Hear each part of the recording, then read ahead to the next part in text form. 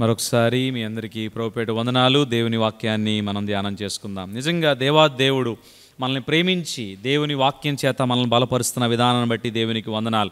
గత వారం అంతియోకియా అనే సంఘాన్ని మనం చూసాం. The church in యాంటియోక్. అంతియోకియా సంఘం ఎలా దేవునిలో ముందుకు వెళ్ళిందో 7 విషయాల్ని మీకు గత వారంలో మీకు జ్ఞాపకం చేశాను. ఈరోజు ఒక వ్యక్తి జీవితాన్ని మీ ముందుంచాలని నేను ఆశపడుతున్నాను. ఒక అద్భుతమైన క్యారెక్టర్ని మనం స్టడీ చేయబోతున్నాం. నిజంగా బైబిల్ గ్రంథంలో చూస్తే చాలామంది వ్యక్తుల జీవితాన్ని మనం చూడగలం. కొంతమంది జీవితాల్లో చెడు ఉంది, కొంతమంది జీవితాల్లో మంచి కూడా ఉంది. బైబిల్ ఎలాంటి ఎడిషన్ లేకపోతే ఎడిట్ చేయకుండా పరిశుద్ధాత్మ దేవుని యొక్క ప్రేరణ చేత అవి రాయబడింది. మంచిగానే చూపించబడింది, చెడుగానే అది చూపించబడింది. ఒకవేళ చెడు లక్షణాలు ఉంటే వాటి నుంచి మనం సరి చేసుకోవాలి, ఒకవేళ మంచి లక్షణాలు ఉంటే వాటి నుంచి మనం నేర్చుకోవాలి. ద లోగోస్ చర్చ్ ఎక్కువగా వాక్యానికి ప్రాధాన్యత ఇస్తుంది. నా యొక్క ఆశ ఏంటంటే ద లోగోస్ చర్చ్కి ప్రతి వారం క్రమంగా మీరు వస్తే తప్పకుండా బైబిల్ని పూర్తిగా నేర్చుకోవడానికి దేవుడు మీకు సహాయం చేయగలడని నేను నమ్ముతున్నాను. బైబిల్ అంతా మొత్తం 66 పుస్తకాలు కూడా ఏదో ఒక విధంగా మనం ధ్యానం చేయబోతున్నాం. అనేక లోతైన విషయాల్ని మనం నేర్చుకోబోతున్నాం. రానున్న దినాల్లో ప్రకటన గ్రంథాన్ని కూడా నేను ధ్యానం చేయాలని నేను ఆశపడుతున్నాను. కనుక క్రమంగా రావడానికి ప్రయత్నం చేయండి. నోట్స్ మెయింటైన్ చేసుకోండి, చక్కగా నోట్స్ తీసుకోండి. తద్వారా మీరు ఇంటికి వెళ్ళిన తర్వాత రెఫర్ చేసుకోవడానికి కూడా బాగుంటుంది. దేవుని వాక్యం మనల్ని బలపరిచేది, ధైర్యపరిచేది అనే విషయాన్ని మరొకసారి మీకు జ్ఞాపకం చేస్తున్నాను. ఈ వ్యక్తి జీవితం చూస్తే ఆశ్చర్యం కలిగించే విషయాలు మనం చూడబోతున్నాం. ఈ వ్యక్తి పేరు మనం ఎప్పుడూ విని ఉండకపోవచ్చు. సహజంగా పాత నిబంధన ఎక్కువగా మనం రెఫర్ చేయం. ఈ పాత నిబంధనలో ఈ క్యారెక్టర్ చూస్తూ ఉంటే ఆశ్చర్యం కలుగుతూ ఉంటుంది. చిన్న కుర్రవాడు కానీ రాజ్యాన్ని పరిపాలించాడు. చిన్న కుర్రవాడు రాజ్యం అంతా ఆయన వైపు చూస్తూ ఉంది. చిన్న కుర్రవాడు చాలా ఎగ్జంప్లరీగా జీవించాడు. ఎందుకు ఈ మాట నేను జ్ఞాపకం చేస్తున్నానంటే, క్రైస్తవులంగా యేసుక్రీస్తుని కలిగిన వారంగా దేవుని సన్నిధికి వస్తున్న వారంగా మన జీవితాలు ఇతరులని ఇన్స్పైర్ చేయాలి, ఇతరుల్ని ఇంపాక్ట్ చేసేవిగా ఉండాలి, ప్రభావితం చేసేవిగా ఉండాలి. అబ్బా, నిజమైన దేవుని బిడ్డ ఈయనండి, ఈయన చర్చికి వెళ్తాడండి, ఈయన దేవుడు గొప్పవాడండి, ఈయన్ని చూసి నేను కూడా ఆ దేవుని తెలుసుకోవాలండి అని కొంతమందిని ప్రభావితం చేసేవిగా మన జీవితాలు ఉండాలి. ఆశ్చర్యం కలిగించే విషయం ఏంటి తెలుసా? ఇది ఈ సంవత్సరం 2023. ఈ వ్యక్తి ఎప్పుడు ఉన్నాడో తెలుసా? క్రీస్తు పూర్వము 600 సంవత్సరం, సుమారుగా క్రీస్తు పూర్వము 600, తర్వాత 2000 సంవత్సరాలు. 600 ప్లస్ 2000 మొత్తం ఎంత? 2600 సంవత్సరాలు అయిపోయింది. 2600 సంవత్సరాలు గడిచిపోయింది. ఇప్పటికీ ఈ రోజు కూడా మనం ఈ వ్యక్తిని మనం ధ్యానం చేస్తున్నామంటే ఈ వ్యక్తిలో ఎన్ని గొప్ప లక్షణాలు ఉన్నాయో మనం జ్ఞాపకం చేసుకోవాలి. ఈ వ్యక్తిలాగా ఎందుకు మనం జీవించకూడదు? చాలాసార్లు మనం అనుకుంటాం, ఎక్కడ చూసినా అవినీతి, అక్రమము, ఈ మురికి కోపం. టీవీ న్యూస్ ఆన్ చేస్తే చాలు, ఎక్కడ చూసినా మనం చూస్తున్నాం భయంకరమైన సంఘటనలు మనం చూస్తున్నాం. ఇలాంటి టైంలో మనకు అనిపిస్తూ ఉంటుంది, ఇలాంటి పరిస్థితుల్లో మనం జీవించగలమా? కానీ దేవుని యొక్క ఉద్దేశం ఏంటంటే, మీరు మూర్ఖమైన వక్ర జనము మధ్య మీరు జ్యోతుల్లాగా మీరు వెలగాలి. You should shine like stars in the perverted and crooked world. ఈ భయంకరమైన ప్రపంచంలో వాక్యం ఏం చెప్తుందంటే, you should be shining stars, you should be A light in this world. మనం ఈ లోకంలో ఒక జ్యోతిలాగా వెలగాలని దేవుడు ఆశపడుతున్నాడు. ఈ యొక్క వ్యక్తి జీవితాన్ని మనం చూద్దాం. ఈరోజు మనం చూడబోయే వ్యక్తి పేరు జోసాయా లేతే యోషియా లేతే ఇంగ్లీష్లో జోసాయా. ఈ 2వ దినవృత్తాంతములు 34వ అధ్యాయాన్ని మనం ధ్యానం చేయబోతున్నాం. 2వ దినవృత్తాంతములు 34వ అధ్యాయాన్ని మనం ధ్యానం చేయబోతున్నాం. బైబిల్స్ ఉన్న వారందరూ చక్కగా తీసి చూడండి. Page number 387. 387 2వ దినవృత్తాంతములు 34వ అధ్యాయాన్ని మాత్రమే మనం చూడబోతున్నాం. ఈ 34వ అధ్యాయంలో ఒక అద్భుతమైన వ్యక్తి ఉన్నాడు. ఈ వ్యక్తి నుంచి మనం కూడా ఇన్స్పైర్ అవ్వాలి. లేఖనాలు, వాక్యం ఏం తెలియజేస్తుందంటే ఆ వ్యక్తి నుండి మనం నేర్చుకోవాలి. ఆ వ్యక్తిలాగా మనం కూడా మనం జీవించాలి. ఆత్మీయ జీవితంలో ఎదగటానికి ఇష్టపడాలి, దేవునికి ఇష్టమైన వారిగా ఉండటానికి ఇష్టపడాలి. చాలాసార్లు తెలుగులో ఒక సామెత, ఎక్కడ వేసిన గొంగలి అక్కడే. ఆదివారం ఆరాధనకు వస్తారు, ప్రార్థన చేసుకుంటారు, వాక్యం చదువుతారు, ఆత్మీయ ఎదుగుదల ఉండదు. కారణం ఏంటంటే వాక్యాన్ని వింటున్నాం కానీ వాక్యాన్ని అన్వయించుకోవట్లా, అప్లై చేసుకోవట్లా. ఈ ద లోగోస్ చర్చ్ యొక్క ఉద్దేశం ఏంటంటే వాక్యం విని వెళ్ళిపోవటం కాదు, మనము మన జీవితాలకి అప్లై చేసుకుందాం. ఈ క్యారెక్టర్ని మనం స్టడీ చేద్దాం. యోషియా అనే మాటకు అర్థం ఏంటంటే యెహోవా బాగు చేయువాడు, యెహోవా బాగు చేయువాడు. యోషియా అనే మాటకు ఇంగ్లీష్లో అర్థం ఏంటంటే God one who heels are God one who supports. తెలుగులో యోషియా అనే మాటకు అర్థం ఏంటంటే యెహోవా బాగు చేయువాడు. తెలుగులో నామసార్థకం అంటారు, అబ్బా పేరుకు తగినట్టే ఉన్నాడు అంటారు. ఈ యోషియా జీవితం కూడా అక్షరాల పేరుకు తగినట్టే ఉంది, నామసార్థకం. ఎందుకంటే అక్కడ భయంకరమైన పరిస్థితి ఉంది. అక్కడ యూదా రాజ్యం, అది అక్కడ విగ్రహారాధన ఉంది, అక్కడ అవినీతి ఉంది, అక్కడ అక్రమం ఉంది. ఇలాంటి పరిస్థితుల్లో దేవుడు యోషియాని నిలబెట్టుకున్నాడు. ఇండియాలో విజయవాడలో ఎవ్వరూ సరిగ్గా జీవించట్లేదండి. 22 లక్షల మంది విజయవాడలో సరైన లైఫ్స్ జీవించట్లేదని అనుకుంటాం. దేవుడు మనల్ని ఎందుకు ఉంచాడంటే ఈ పర్వర్టెడ్ క్రికెట్ వరల్డ్లో ఆయన్ని చూపించడానికి దేవుడు మనల్ని ఉంచాడు. ఈయన కూడా మురికి కోపమైన ప్రపంచంలో ఉన్నాడు. యూదా రాజ్యానికి ఉన్నాడు కానీ యూదా రాజ్యం అంతా భయంకరమైన పరిస్థితులు ఉన్నాయి. వాళ్ళ తాతగారి పేరు ఏంటంటే మనష్షే. చాలా జాగ్రత్తగా వినండి. వాళ్ళ తాతగారి పేరు ఏంటంటే మనష్షే, వాళ్ళ నాన్నగారి పేరు ఏంటంటే ఆమోను. తాతగారు భయంకరంగా ప్రవర్తించాడు, తాతగారు పరిపాలించాడు రాజుగా, భయంకరమైన పరిపాలన. వాళ్ళ నాన్నగారు ఆమోను కూడా భయంకరమైన పరిపాలన. కానీ యోషియా ద్వారా దేవుడు రాజ్యాన్ని బాగు చేశాడు. యోషియా అనే మాటకు అర్థం ఏంటంటే యెహోవా బాగు చేయువాడు. బాగు చేయటానికి దేవుడు మనల్ని వాడుకుంటాడు.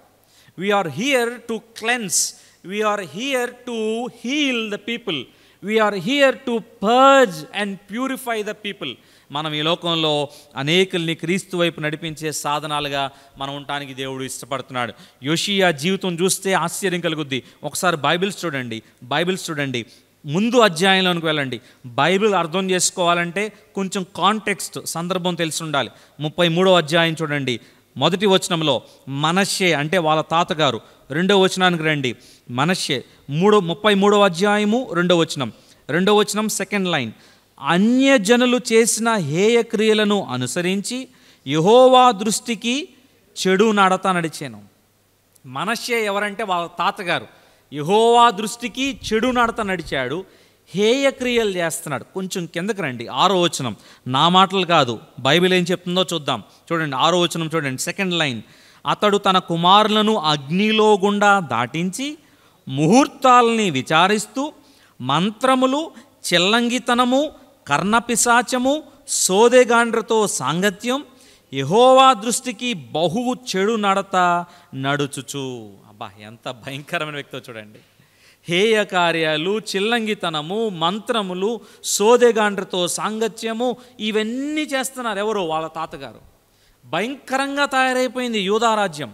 యూదా ప్రజలు అంటే ఎవరు? దేవుడు ఎన్నుకున్న ప్రజలు, దేవుని ప్రజలు వీళ్ళు. దేవుడు 430 సంవత్సరాల బానిసత్వం నుంచి దేవుడు విడిపించి తీసుకొస్తే వీళ్ళు ఏం చేస్తున్నారు తెలుసా? బయలుదేవతల్ని ఆరాధిస్తున్నారు, సోదెగాండ్రతో సాంగత్యం చేస్తున్నారు, మంత్రాలు చేస్తున్నారు, చిల్లంగితనం చేస్తున్నారు. మనష్షే పరిపాలనలో రాజ్యం అంతా అల్లకల్లోలం అయిపోయింది. విగ్రహారాధన ఎక్కువైపోయింది, అక్కడ వ్యభిచారం ఎక్కువైపోయింది. తర్వాత కిందకు రండి, 22వ వచనం చూడండి. 33వ అధ్యాయము 22వ వచనం చూడండి. అతడు తన తండ్రి అయిన మనష్షే నడిచినట్లు, అతడు అంటే 21వ వచనంలో స్టార్టింగ్లో చూడండి, ఆమోను అంటే వీళ్ళ నాన్నగారు, యోషియా వాళ్ళ నాన్నగారు. తన తండ్రి అయిన మనష్షే నడిచినట్లు యెహోవా దృష్టికి చెడు నడత నడిచెను. తన తండ్రి అయిన మనష్షే చేయించిన చెక్కుడు విగ్రహాలకి బలి అర్పిస్తున్నాడంట. మనష్షే వాళ్ళ తాతగారి పరిపాలన బాలేదు, వాళ్ళ నాన్నగారి పేరేంటంటే ఆమోను. ఆమోను పరిపాలన కూడా బాలేదు. నెక్స్ట్ ఎవరంటే మనం మాట్లాడుకునే యోషియా. సహజంగా తాతగారు తండ్రి బాటలోనే నడుస్తారు పిల్లలు. కానీ తాతగారు చెడు నడత నడిచాడు, తండ్రి చెడు నడతలో నడిచాడు. కానీ దేవుడు వాడుకున్న సాధనం ఈరోజు క్లుప్తంగా ధ్యానం చేస్తున్న బైబిల్లో వండర్ఫుల్ క్యారెక్టర్స్లో ఒక బెస్ట్ క్యారెక్టర్ ఎవరంటే యోషియా. ఎందుకంటే నెవర్ బిఫోర్ అంటారు, సినిమా డైలాగులు వాడుతూ ఉంటారు, కానీ బైబిల్లో ఆ మాట రాయబడి ఉంది, నెవర్ బిఫోర్. ఇలాంటి వ్యక్తి అంత ముందు లేడంట. యూదా రాజ్యాన్ని చాలామంది పరిపాలించారు. Never before was a king like జోసాయా. అంతకుముందు యోషియా లాంటి రాజు లేడు, దాని తర్వాత కూడా యోషియా లాంటి రాజు లేడు. అంత బెస్ట్ క్యారెక్టర్ని ఈరోజు మనం ధ్యానం చేస్తున్నాం. యోషియా నుంచి మనం నేర్చుకోవడానికి ప్రయత్నం చేద్దాం. యోషియా జీవితం మనల్ని ఇన్స్పైర్ చేయాలి, మనల్ని బలపరచాలి. నేనెందుకు ఒక యోషియా కాకూడదు? ద లోగోస్ చర్చ్లో విజయవాడలో నేను ఒక యోషియాలాగా జీవించాలని దేవుని పాదాలు మనం పట్టుకుందాం.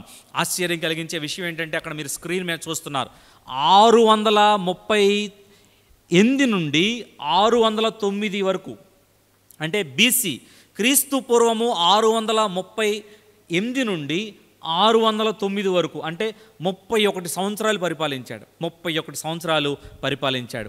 పరిపాలన స్టార్టింగ్లో ఆయన ఏజ్ ఎంతో తెలుసా? ఏ టైంలో పరిపాలన స్టార్ట్ చేశాడో తెలుసా? 8 సంవత్సరాల వయసు. అవన్నీ మనం బైబిల్లో చూడబోతున్నాం. 8 సంవత్సరాలంటే ఆ రోజుల్లో దేవుడిచ్చిన అధికారాన్ని బట్టి పిల్లలైనా వారికి అభిషేకం ఇచ్చి వారికి అధికారం ఇచ్చేవాళ్ళు. కానీ వెనకాల పెద్దలు ఉండి సలహాలు ఇస్తూ ఉండేవాళ్ళు, అడ్వైజర్స్ ఉండేవాళ్ళు.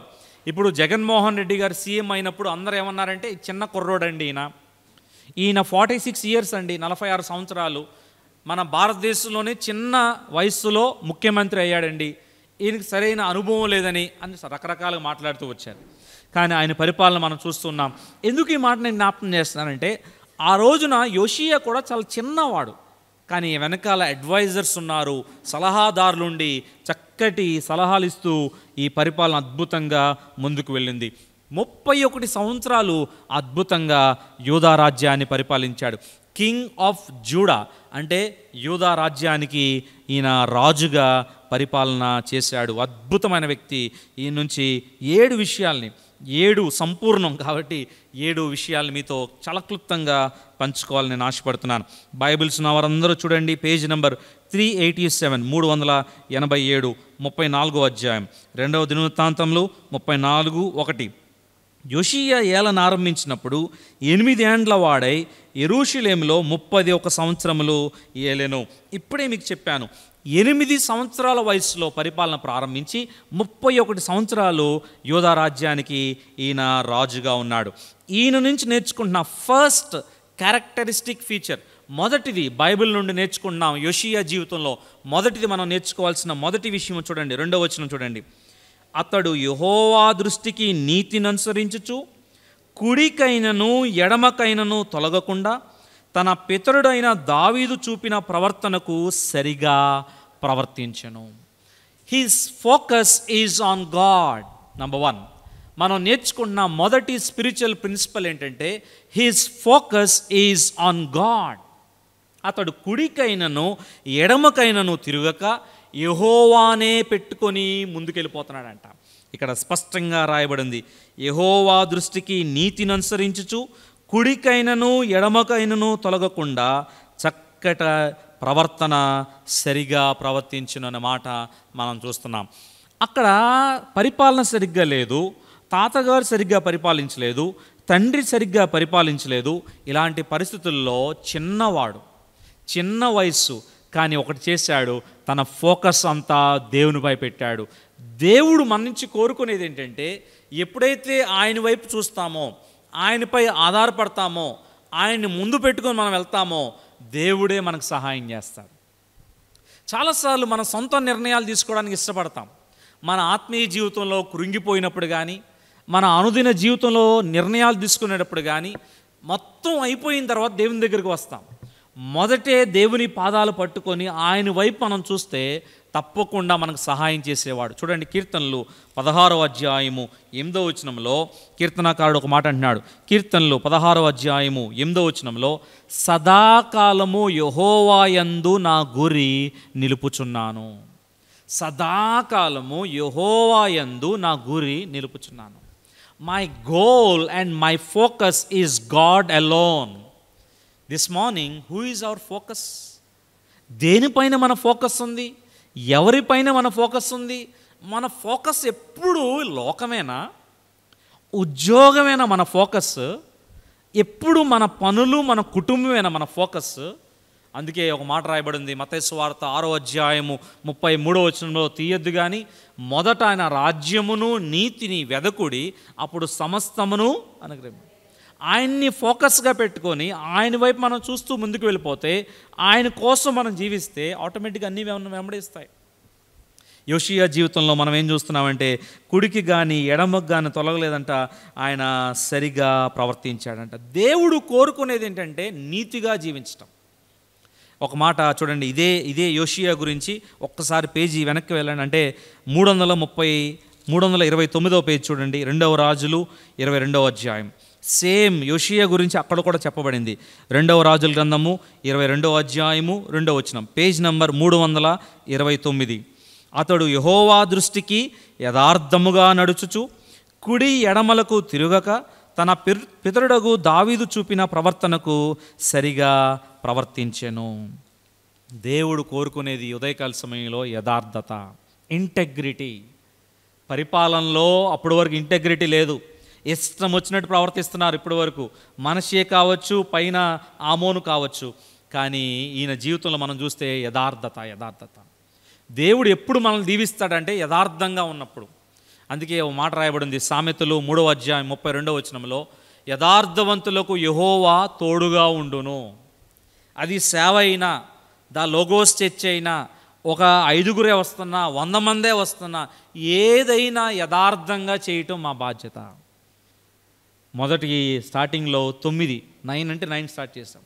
ఎవరు లేరు, నేను నా భార్య ఉన్నాం, తమ్ముడు మ్యూజిక్ ప్లేయర్ ఉన్నాడు, అంతే. ప్రారంభించాం. యథార్థత ఈజ్ వెరీ ఇంపార్టెంట్. ఎవ్వరు లేరు కదా, వస్తారా, టైం పర్లేదు, లేట్ చేద్దాం. దేవుని పని ఇది. దేవుని పని నమ్మకంగా చేయాలి, యథార్థంగా చేయాలి. అది ఉద్యోగమైనా, అది చదువులైనా, ఏ పనైనా యథార్థత, ఇంటెగ్రిటీ మ్యాటర్స్. చిన్న కుర్రవాడే కానీ దేవుడు ఆయన్ని బహుగా దీవించాడు. గల కారణం మనం నేర్చుకోవాలి ఏంటంటే, his focus is on God. దేవునికి ఇష్టమైన వాడుగా జీవించాడు, దేవుణ్ణే ప్రేమించాడు, దేవుణ్ణి ముందు పెట్టుకొని వెళ్ళాడు, నీతిని అనుసరించాడు, కుడికి కానీ ఎడమకు కానీ తిరగలేదు. కాబట్టి దేవుడు యోషియాని అద్భుతంగా దీవించాడు. మనం చేయాల్సింది మన జీవితంలో మొదటిగా ఆయన్ని ఫోకస్గా పెట్టుకోవాలి. రెండవది, కొంచెం ముందుకు వెళ్ళిపోదాం చూడండి, 3వ వచనంలో, తన ఏలుబడి యందు 34వ అధ్యాయము 2వ దినవృత్తాంతములు 3వ వచనం, పేజ్ నంబర్ 387, 3వ వచనం. తన ఏలుబడి యందు 8వ సంవత్సరమున తాను ఇంకనూ బాలుడై ఉండగానే అతడు తన పితరుడైన దావీదు యొక్క దేవుని యొద్ద విచారించుటకు పూనుకున్నవాడై. అబ్బాబా, చాలా నాకు నచ్చినది రెండవది ఏంటంటే, రెండవ లక్షణం మనం నేర్చుకోవాల్సింది ఏంటంటే, దేవుని సన్నిధిలో విచారణ చేశాడు. He ఇంక్వైర్డ్ in the presence of the lord. చిన్న కుర్రవాడే, మీకు ఇందాక చెప్పాను తన ఏజ్ ఎంత అని చెప్పాను, 8 years. ఇప్పుడు ఏమంటున్నాడంటే, మీరు సరిగ్గా చూడండి ఒకసారి 3వ వచనంలో, 2వ దినవృత్తాంతంలో 34:3లో, ఏలుబడి యందు 8వ సంవత్సరం. తన ఏజ్ ఏమో 8 years, తన పరిపాలన 8 years. 8 + 8 16 years. 16 సంవత్సరాల వయసు, టీనేజ్ కుర్రాడు, అంటే 10th క్లాస్ కుర్రవాడు. అంత చిన్న వయసే కానీ తన ఓన్ డెసిషన్స్ ఎక్కడా తీసుకోవాలా. వాళ్ళ తాతగారు మనషే చెడు పరిపాలన చేశాడు, వాళ్ళ నాన్నగారు ఆమోను చెడు పరిపాలన చేశాడు.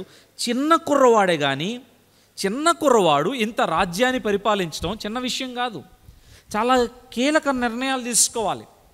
ఏ వ్యక్తికి ఏం అవసరమో చూసుకోవాలి, రాజ్య సరిహద్దులు జాగ్రత్తగా చూసుకోవాలి, యుద్ధాలు వచ్చినప్పుడు జాగ్రత్తగా చూసుకోవాలి. ఈ నిర్ణయాలన్నీ విషయాల్లో ఒకటి చేశాడు. ఏం చేశాడంటే, తాను ఇంకనూ బాలుడై ఉండగానే, అంటే ఇంగ్లీష్ బైబిల్లో వైల్ హీ వాజ్ యంగ్, చిన్న కుర్రవాడే కానీ ఆయన ఏం చేశాడు, దేవుని యొద్ద విచారించుటకు పూనుకున్నవాడై. Very important thing. దేవుని సన్నిధిలో విచారణ చేస్తున్నామా? Are we inquiring in the presence of the lord? Especially decision మేకింగ్లో ఏం చేస్తామంటే, అంత నష్టపోయినాక దేవుని దగ్గరకు వస్తాం. ప్రభువా, నష్టపోయానయ్యా, క్షమించయ్యా. ఫస్ట్ స్టెప్ మనం చేయాల్సింది ఏంటంటే, ఆ నిర్ణయం తీసుకోకముందే దేవుణ్ణి అడగాలి, ప్రభువా ఇది నీ చిత్తమా కాదా? దావీదు అనుక్షణము యుద్ధాలన్నింటిలో చూడండి, దావీదు యెహోవా యొద్ద విచారణ చేసి, ప్రభువా నేను వెళ్ళేదనా వద్దా, ఏదైనా దేవుని పాదాలు పట్టుకోవాలి. ఫర్ ఎగ్జాంపుల్ ఇదే ద లోగోస్ చర్చ్, వెంటనే నిర్ణయం తీసుకొని పెట్టేయచ్చు. 12 సంవత్సరాలు అయింది నేను మినిస్ట్రీకి వచ్చి, ఎప్పుడో 12 సంవత్సరాల క్రితమే పెట్టేయచ్చు. 4 సంవత్సరాల క్రితం నుంచి దేవుడు తోస్తున్నాడు, ఆయన నడిపిస్తున్నాడు, అప్పుడే పెట్టేయచ్చు. కానీ దేవుని సందులో విచారణ చేశాం, ప్రభువా ఇది నా నిర్ణయమా, నేను తొందరపాట, మీరు చెప్పండి మీ చిత్తం ఏంటి. దేవుడు స్పష్టంగా మాట్లాడినప్పుడు ఇంక ఎన్ని ఆటుపోట్లు ఉన్నా ధైర్యంగా మనకుంటుంది, ధైర్యంగా ఒక అడుగు వేశాం. ఎందుకు ఈ మాట నేను జ్ఞాపకం చేస్తున్నానంటే, అనుదిన విశ్వాస యాత్రలో మన జీవితంలో వెరీ ఇంపార్టెంట్ థింగ్ దేవుని పాదాలు పట్టుకోవాలి, దేవుని సందులో విచారణ చేయాలి. ప్రభువా నీ చిత్తమా కాదా. దేవుడు మనకి ఎలా అయిపోయాడంటే రబ్బర్ స్టాంప్ లాగా. ఇప్పుడు కొన్నిసార్లు ప్రెసిడెంట్ ఆఫ్ ఇండియా కానీ గవర్నర్ని ఏమని పిలుస్తారంటే పాలిటిక్స్లో రబ్బర్ స్టాంప్. మొత్తం నిర్ణయాలను తీసేసుకుంటారు, ఫైల్ పంపిస్తారు ఊరికే సంతకం పెట్టమని. మనం కూడా అంతే, నిర్ణయాలన్నీ మనం తీసేసుకుంటాం, ఫైల్ చివరిగా దేవుని దగ్గరికి పంపిస్తాం. ప్రభువా ఇల్లు కొనుక్కోవాలనుకుంటున్నాం, మొత్తం అడ్వాన్స్ ఇచ్చేస్తారు, డేట్ పెట్టేసుకుంటారు, మళ్ళీ చివరిలో దేవుని చెప్తాం ప్రభువా ఇల్లు కొను. ఒక వ్యక్తిని ఇష్టపడతాం, అన్నీ మాట్లాడేసుకుంటాం, డేట్ పెట్టేసుకుంటాం, ప్రభువా ఈ అమ్మాయిని పెళ్లి చేసుకోవాలనుకుంటున్నాను, నీ చిత్తమా కాదా. అన్ని నిర్ణయాలు తీసేసుకొని దేవుని దగ్గరికి వచ్చి దేవుని చెప్పడం ఏం ఉపయోగం. ఈయన అలా కాదు, ఏ డెసిషన్ తీసుకోవాలన్న ఫస్ట్ దేవుని పాదాలు పట్టుకున్నాడు. ప్రభువా నీ సన్నిధిలో నేను విచారణ చేస్తున్నాను. 16 సంవత్సరాలు టీనేజ్ బాయ్, కానీ ఒకటి చేశాడు, దేవుని యొద్ద విచారించుటకు పూనుకున్నవాడే. చాలాసార్లు మన జీవితంలో వెరీ ఇంపార్టెంట్ థింగ్ దేవుని సన్నిధిలో మనం గడపాలి. ఉదయకాలం మనం క్వైట్ టైం కొన్ని గంటలు దేవుని పాదాలు మనం పట్టుకోవాలి, అట్లీస్ట్ 1 అవర్ బిజీ టైంలో. డిఎల్ మూడి అనే గొప్ప దైవజనుడు ఒక మాట అంటాడు, ఈరోజు నాకు ఎంతో పని ఉంది, ఈరోజు నాకు చాలా పని ఉంది, మొదటి 3 గంటలు నేను ప్రార్థనలో గడపకపోతే ఈరోజు సాతాను నన్ను జయిస్తాడు. ఈరోజు నాకు చాలా పని ఉంది, మొదటి 3 గంటలు నేను ప్రార్థనలో గడపకపోతే సాతాను నన్ను జయిస్తాడు. ఎంత బిజీ మ్యాన్ ఆయన. డిఎల్ మూడి అంటే అమెరికన్ ఇవాంజలిస్ట్, దేవుని కోసం గడగడలాడించాడు ఆయన. అంత బిజీ షెడ్యూల్లో కూడా మొదటి 3 గంటలు దేవుని పాదాలు పట్టుకున్నాడు. చాలాసార్లు ఈ రోజుల్లో మనం బిజీ అయిపోయాం, అన్నీ చేస్తాం, స్టడీస్, జాబ్స్, పిల్లలు అన్నీ చూస్తున్నాం, కానీ దేవుని పాదాలు మనం పట్టుకుంటున్నామా, దేవుని సందులో విచారణ చేస్తున్నామా, ఆయనతో మనం గడుపుతున్నామా, ఆయనతో మన సహవాసం ఎలా ఉంది. ఇక్కడ యోషియా నుంచి నేర్చుకోవాల్సిన రెండో విషయం ఏంటంటే, దేవుని సన్నిధిలో విచారణ చేశాడు, దేవుని పాదాలు పట్టుకున్నాడు. మూడవది, కొంచెం ముందుకెళ్దాం, పేజ్ తిప్పండి. అక్కడ చూస్తే చివరిలో 34:3 చూడండి, పేజ్ తిప్పే ముందు, 12వ ఏట ఉన్నత స్థలములను దేవతా స్తంభములను పడగొట్టి చెక్కిన విగ్రహములను పోత విగ్రహములను తీసివేసి యూదాదేశమును యెరూషలేమును పవిత్రపరచెను, పవిత్రము చేయ నారంభించెను. ఎంత గొప్ప విషయం. యోషియా క్యారెక్టర్ని మనం చూస్తున్నాం, యోషియా జీవితాన్ని మనం చూస్తున్నాం. మొదటిగా మనం చూసాము, యోషియా నుంచి మనం ఏం నేర్చుకున్నాం. మొదటిగా ఏం నేర్చుకున్నామంటే ఆయన his focus is on God. కుడికి కానీ ఎడమకు కానీ తిరగలేదు, కానీ ఆయన ఫోకస్ ఒకటే, దేవుడు దేవుడు దేవుడు. యథార్థంగా నేను దేవుని కోసం జీవించాలి అని ఆయన ఫోకస్ దేవునిపై ఉంచాడు. రెండవది మనం ఏం నేర్చుకున్నామంటే దేవుని సన్నిధిలో విచారణ చేశాడు. He ఇంక్వైర్డ్ in the presence of the lord. ఏ నిర్ణయం తీసుకోవాలన్నా మన లైఫ్లో దేవుని పాదాలు పట్టుకోవాలి, దేవుని సన్నిధిలో మనం విచారణ చేయాలి. మూడవది మనం ఏం నేర్చుకుంటున్నామంటే దేవుని యొక్క మందిరాన్ని పవిత్రపరిచాడు. He cleansed the temple of God. దేవుని యొక్క మందిరము అపవిత్రతతో నిండిపోయింది. ఎంత భయంకరం అంటే చరిత్ర చూస్తే వాళ్ళ తాతగారు మనషే 55 సంవత్సరాలు పరిపాలించాడు. 55 సంవత్సరాలు పరిపాలించిన మనషే ఎంత భయంకరం అంటే, ఇది మందిరం అనుకోండి ఉదాహరణకు, మందిరంలో ఆల్టర్ పైన ఏముంటుంది, దేవుని వాక్యం ఉంటుంది, దేవుని మాటలు ఉంటాయి. వాళ్ళు ఏం చేశారో తెలుసా, దేవుని వాక్యాన్ని తీసేసి బోర్డు పక్కన పెట్టేసేసి దేవుని వాక్యాన్ని దూరం చేసేసి బయలు విగ్రహాన్ని తీసుకొచ్చి పెట్టారంట. ఎంత భయంకరమో చూడండి. దేవుని సన్నిధిలో, దేవుని ఆలయంలో, దేవుని ఆవరణంలో బయలు విగ్రహాన్ని తీసుకొచ్చి పూజించి, ఓ యూదా ప్రజలారా, యెహోవా దేవుడు మనకొద్దు, ఇదిగో ఇదే మన దేవత. ఎవరు? బయలుదేవత. ఎంత భయంకరం అండి. ఇది ఆత్మీయ వ్యభిచారం. ఇది ఒక పెళ్ళైన వ్యక్తి మరొక స్త్రీతో వెళ్తే ఎంత భయంకరంగా మనం చూస్తాం, ఎంత బ్యాడ్గా మనం మాట్లాడుకుంటాం, వ్యభిచారం అంటాం. అంతకంటే బ్యాడ్ థింగ్ ఏంటంటే నీ సృష్టికర్త అయిన దేవుణ్ణి పక్కన పెట్టేసి మరొక దేవతని ఆరాధించడం ఆత్మీయ వ్యభిచారం. మందిరము అపవిత్రతతో నిండిపోయింది. పోత విగ్రహాలు తీసుకొచ్చేసారంట, బయలుదేవతను ఆరాధిస్తున్నారంట. ఈయనకి చాలా బాధ కలిగింది. అయ్యో అయ్యో అయ్యో, నా బిడ్డలు, నా ప్రజలు, నా తండ్రి ఇలా పరిపాలించాడు, పోనే నా తాతగారు ఇలా పరిపాలించాడు, నేనైనా మందిరాన్ని పవిత్రం చేయాలి అని ఏం చేశాడంటే ఉన్నత స్థలములను, దేవతా స్తంభములను పడగొట్టాడు, చెక్కిన విగ్రహాల్ని, పోత విగ్రహాల్ని తీసివేశాడు, యూదా దేశమును, యెరూషలేముని పవిత్రము చేయనారు. 5వ వచనం చూడండి. బయలు దేవత యాజకుల శల్యములను బలిపీఠముల మీద అతడు కాల్పించి యూదా దేశమును, యెరూషలేమును పవిత్రపరచెను. మనకి దేవుడు ఒక గొప్ప బాధ్యత ఇచ్చాడు, పవిత్రము చేసే బాధ్యత. భయంకరమైన మురికి కోపమైన ప్రపంచంలో మనం ఉన్నాం కాదంట్లా. ఇలాంటి పరిస్థితుల్లో మన జీవితాల ద్వారా ఇతరుల్ని క్రీస్తు వైపు ఆకర్షించాలి. మనం హోలీగా ఉండాలి. నేను పరిశుద్ధుడై ఉన్న ప్రకారము మీరును పరిశుద్ధులని. First cleanse our heart. మొదటిగా మన హృదయాన్ని పరిశుద్ధపరచుకోవాలి. దేవునికి ఇష్టం లేని ఏమున్నాయి? దేవుని బిడ్డలేమే కానీ కొన్ని విగ్రహాలు ఉన్నాయి మనకి. దేవుని బిడ్డలే జబర్దస్త్ మాత్రం మానరు, దేవుని బిడ్డలే సీరియల్స్ మానరు, దేవుని బిడ్డలే ఫోన్లో చూడరానివి చూస్తూనే ఉంటారు, దేవుని బిడ్డలే సినిమాలు మాత్రం మానరు, దేవుని బిడ్డలే దేవునికి ఇష్టం లేని పనులు చేస్తుంటారు, దేవుని బిడ్డలే కోపము, మాటలతో పాపం చేయటం, ఇతరులని తక్కువగా చులకనగా చూడటం.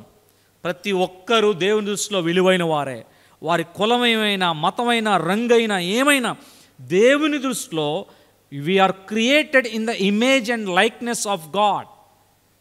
మన పిల్లలు ఎలా ఉన్నా, మన పిల్లల్ని ఎలా కాకి పిల్ల కాకి ముద్దన్నట్టు ఎంత ప్రేమిస్తాం మన పిల్లల్ని. దేవునికి ప్రతి ఒక్కరూ కూడా పిల్లలే. అందరిని ఆయన ఒకే రీతిగా ప్రేమిస్తాడు. కనుక ఈ లోకంలో మనం ఏం చేయాలంటే ప్రతి ఒక్కరిని ప్రేమించేవారుగా ఉండాలి. మన హృదయంలో దేవునికి ఇష్టం లేని విగ్రహాలని తీసివేసుకోవాలి, కడుక్కోవాలి. ప్రభువు బలలో మనం చేయి వేసే ముందు మన హృదయాల్ని పరిశీలన చేసుకోవాలి. ఏది దేవునికి ఇష్టం లేనిది.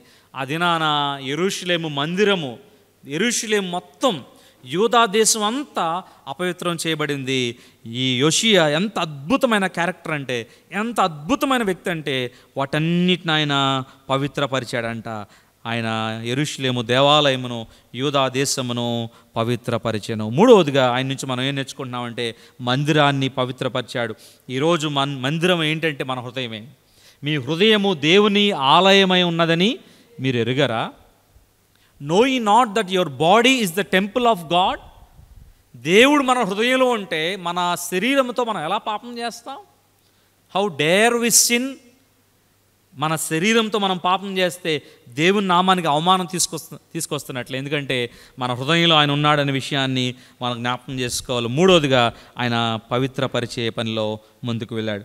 నాలుగవది, కొంచెం ముందుకెళ్లే ముందు మనం చూసేది ఇక్కడ చూడబోతున్నాం ఏంటంటే, ఇక్కడ చూడండి 8వ వచనం నుండి ఆల్మోస్ట్ 8 నుండి 13 వరకు, 8 నుండి 13 వరకు మొత్తం ఆ పవిత్రపరిచే పని జరుగుతుంది. చూడండి 12వ వచనం చూడండి. 12వ వచనం, ఆ మనుష్యులు ఆ పనిని నమ్మకముగా చేసిరి.